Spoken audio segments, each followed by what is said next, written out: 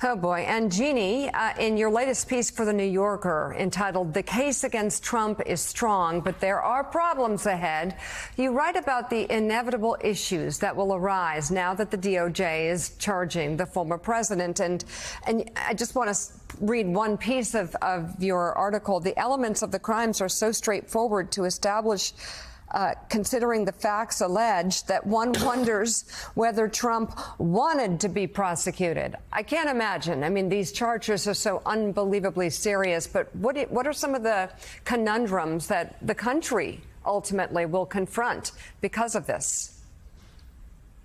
Well, when people found out about the indictment, I think some of them may have celebrated, thinking, "Oh, this is the end of Trump's 2024 presidential campaign."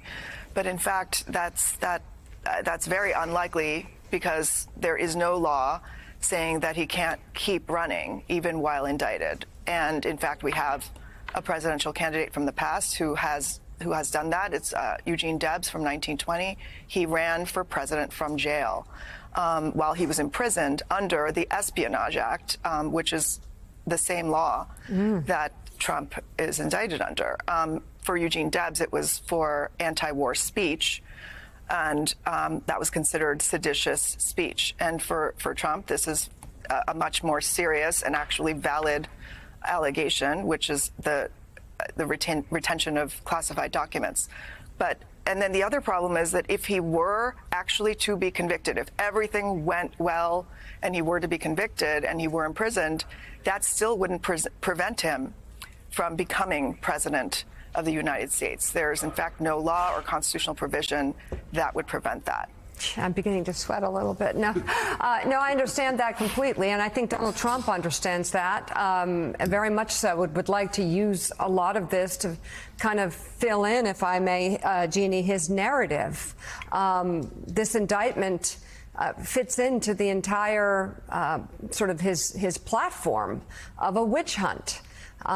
And that could be difficult along the way, especially for prosecutors to try and really keep this down the line, just the facts, and keep the noise out of this. Donald Trump is going to want all the noise possible during this trial. That's right. And this will become a platform for campaigning for president. And we have yet to see, but it is very possible that this will give him a boost to actually win back the White House. That is a real possibility that we cannot ignore. And then once, let's say that he were to be elected president, at that point, he would be the president of the United States with control of the Justice Department. The Justice Department is an agency under the president. And so he would have the power to get the Justice Department, if the case were still ongoing, let's say, he could have the Justice Department drop the case altogether. And if he were in fact convicted already, then the Justice Department has a position, first of all, that if he were not convicted yet, the Justice Department couldn't keep prosecuting him under their own legal opinion from the OLC, the Office of Legal Counsel from 2000, that says you don't prosecute a currently sitting president. And then, of course, there's the possibility of a presidential pardon that he would try to use for himself. And that's just uncharted territory. We've never had any litigation over that. And I just cannot imagine that a Supreme Court would say that that is constitutional for a president to pardon himself.